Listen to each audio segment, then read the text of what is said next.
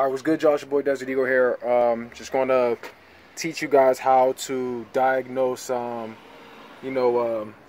basically is a check engine light on for codes p0171 and p0174. When you get those codes in your check engine light, basically they is related to a possible vacuum leak in your system, which is most likely coming out of these hoses right here.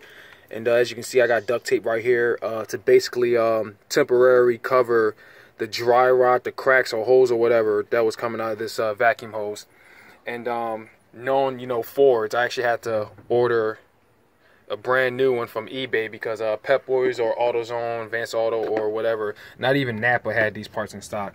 So I just ordered from eBay, two of these. It was 10 bucks. Jesus Christ. How business does it when it's discontinued, and since it's so rare now, they decided to up the price. But I'm going to teach you how to diagnose basically a leak that's coming out of these hoses. It says either it could be the hose or the Pcv valve that's under this elbow right here, which is this right here is the Pcv valve. It's basically responsible for controlling the flow of your oil, basically. It does so much to your oil system. I can't really fully explain, but I already replaced the Pcv valve and it actually runs a lot better. And it's also said to be related to your mass airflow sensor, which is located under here. And well, right now, as you can see, I put duct tape right here because my bracket kind of rusted and broke on its own. So what I'm going to do is I'm going to head to a junkyard and get another one. I'm going to get another one and basically take this tape off. It's a little ghetto what I'm doing right now, but they don't sell it anywhere. But you got to go to the junkyard or order from eBay. eBay was like 30 bucks. I'm pretty sure I get it at a junkyard a lot cheaper than that. I mean, it's a 2002, so. But yeah, I've already suspected why my check engine light is on and where the leak is coming from. Well, I had several reasons. One, my Pcv valve was actually pretty bad. It was like burnt and dry rotted and everything, and it's never been replaced. So I replaced the Pcv valve. I changed my mass airflow sensor because during the check engine light, I had my truck was stalling a lot and it was running extremely rough. So me changing the mass airflow sensor inside actually it made it run a lot better, but it still hesitates at times. So I found more problems. It was the hose that was bad, and this one was pretty bad as well. But I wound up replacing this, and it actually runs slightly better. So I'm actually getting better and better. So basically, this is part of the vacuum hose. It connects from the throttle body to this valve right here. So my only issue now is this hole right here, this hose right here, because it was another one that was extremely dry rotted and cracked and everything. And what I'm going to do is might be a way I can turn the flash on. It's not on. Okay, I guess I'll work on it. Whatever, or unless you can see it. As you can see, it's extremely dry rotted right here, like the seals of it. And this is the main spot right here because this is connected to the heater core. But yeah, what I'm going to do is going to start the car right now and basically show you how to check it. Oh, before I even get into that, I'm going to show you something else. This carburetor spray right here is one of the ways to do it. Well, technically, there's 3 ways to do it. One, there's a smoke tester.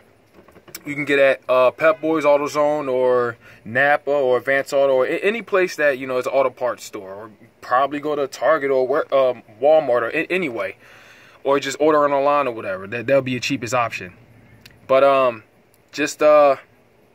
yeah. A smoke tester would be your easiest and safest bet as far as diagnosing a leak, because it'll tell you right away, or at least in a couple minutes or so, where it's coming from. That's method number 1.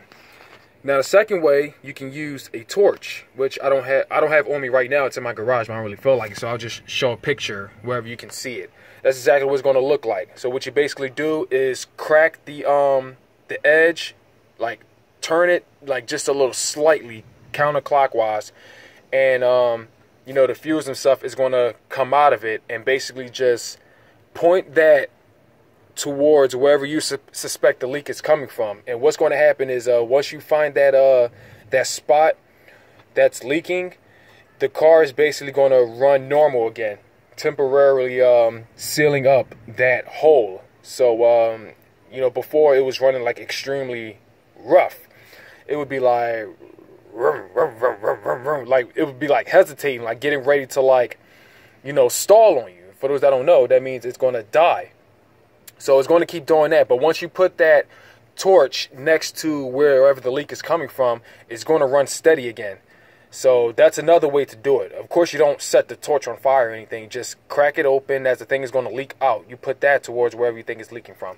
And last but not least is the carburetor spray. Is your third method, and is not really not always recommended, but a lot of mechanics use this anyway because it's the easy, I mean, it's another easy way, but it's also pretty risky.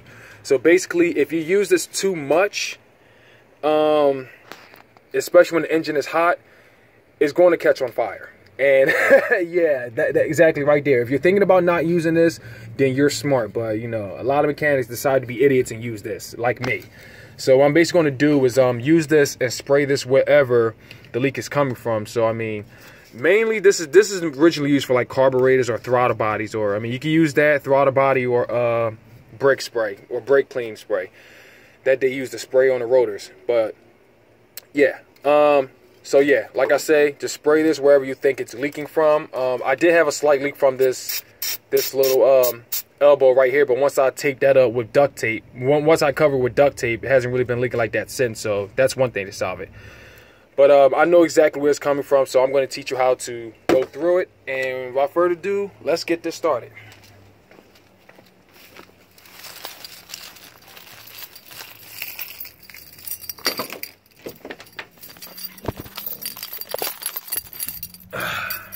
Car's a little messy right now.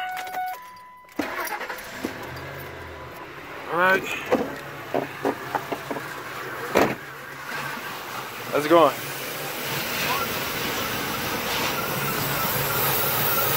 All right, you can hear the whistle and everything because of that hose. So I'm gonna have to talk a little louder. What's going on? So what I'm gonna do is spray the hose. Matter of fact, let me show you this. Once you find out, it's gonna start revving like this. That's what it should sound like once we find out. So without further ado, let's do it. Nothing here. Make its way to the back. Oh, you hear that?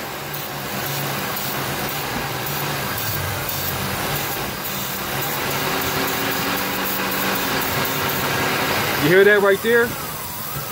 That basically says right there that we found our culprit. The leak is coming from the back of this here.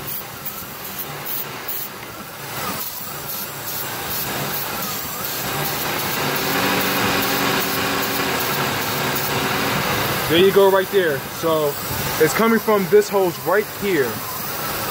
This whole vacuum hose, making its way to the throttle body. I'm sorry, let me try that again. From this elbow, it's connected to this hose. This elbow connected to this hose, making its way to the back of the throttle body. That's the one we gotta change.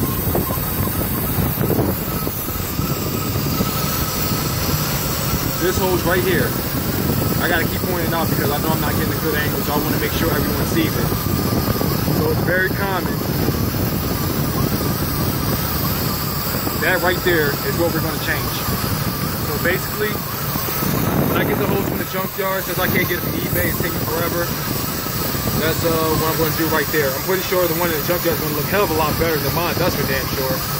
And I guess I'll put like a seal right here so it won't burn the hose ever again.